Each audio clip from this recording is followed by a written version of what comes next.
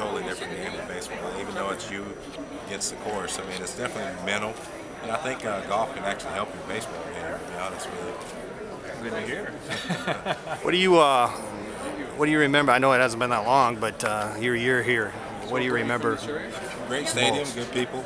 You Yeah. know, definitely like playing here. I mean, the fans definitely made it enjoyable. The front office was always good. And, you know, it was a good environment to play in, you know, other than getting past the cold weather the first couple months. You know, it was definitely a good environment, good teams. You know, we had a lot of fun here, so definitely good to come back and, you know, it's special to be a part of the Hall of Fame here. So that is a nice thing for you, to when a team you used to play for, you know, is able to put you in their Hall of Fame, I guess? You know, it was funny, I was talking to Bob over there doing the interview. Yeah. He goes, you know, you're the only active player to be, you know, inducted into the Hall of Fame. I didn't realize that. And I was like, no, I didn't know that. He actually brought that up to me. I said, oh, that's kind of funny, but it's awesome in the same sense. You know, so it's definitely, like I said, it's definitely an honor. Yeah. You know, to be put in the Hall of Fame here, because I could play my whole career and never make any Hall of Fame. And you know, just to be a part of the Hall of Fame along the way is definitely awesome. That leaves a legacy somewhere. And I have a son, so you know, I can tell him about that one day. He might think it's pretty cool. So, he's like, yeah, my dad actually did something one day, but you know, it's definitely an honor, and to be back here, see some old faces, and you know, it's just definitely good. Do you Go ahead, Jay. no, I was gonna say, do you remember the whole batting title flap here when you were here, about because you missed some games, and Yeah, I missed about first they weren't going to give you the title, and Yeah, well, you know, I don't know how that happened, but our manager brought it up where he substituted the 0 for 40 or something. yeah, like that. yeah. You So know, you remember that? It was definitely fun to have that honor, you know, to win that title, and you know, to go on to the next step. You know, being here, I definitely enjoyed my time, and you know, having success here enabled me to get to where I was. Sure. So, you know, this is definitely one of those stepping stones along the way, and you just enjoy your time while you're here, and you just keep progressing and progressing. And, you know, I think the Angels do a good job of finding the right facilities to house our teams and the right people to run the minor league systems. And you know, you just have fun along the way, and you grow up with a lot of guys that are, you know, kids just like you. So, you know, it's definitely fun, and I'm definitely blessed to be where I'm at today. So. This was kind of your first big splash in the organization when you took the batting title and all the other accolades here, and that kind of pushed your career, got you kind of in the forefront as far as the Angels are concerned. Yeah, you know, being here and doing what I did here, it was something that I think helped them believe. I think they already believed in me. You know, at Provo the year before, I had a pretty good year. And coming into here, you know, I had a pretty good year here also, and then they were like, you know, I thought that they saw that I was progressing more, and it allowed them to believe in me a little more. And then with that Rancho level, you know, I had some success there also. You know, split time there, going up to, you know, Arkansas and having success there. I mean, I think it opened some eyes a little more.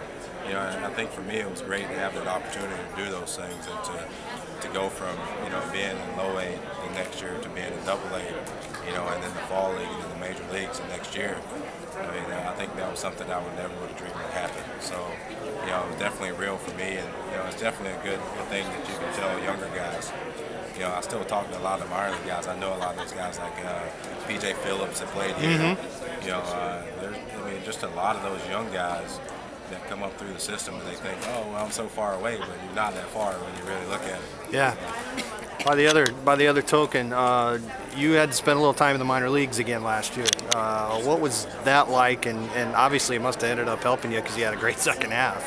It just helped me refocus, I think, Is that going right? back down, get back to playing the game that I knew how to play. I had a lot of voices in my head, and just helped me clear myself up mentally. You know, Jim Eppert does a great job down there with the hitting, and you know, he's our hitting coach down there. And, you know, it just kind of, for me, it gives you the food for thought. You know, he doesn't really work with you mechanically a lot. And for me at the time, you know, it was just a great decision for me to be in AAA and find myself again. And once I got back, it kind of helped me play relax and not worry about, you know, this or that. And I just played the game and just had fun. I didn't really focus too much on the results. I just played, and the results were there. It wasn't like before I was hitting the ball well. You know, I was striking out.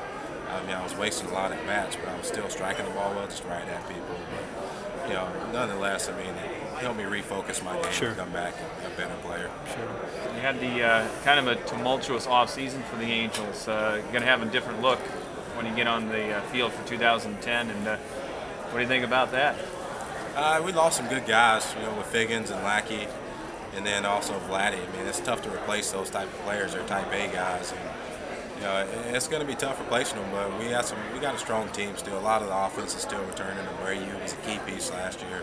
I mean, he helped us all as younger players. You know, seeing his approach, the way he played the game, and then with Torrey, their attitudes towards the game, the way he plays. I mean, it's definitely great to have veteran guys that are leaders, and that through their actions on the field, you can see how they play the game.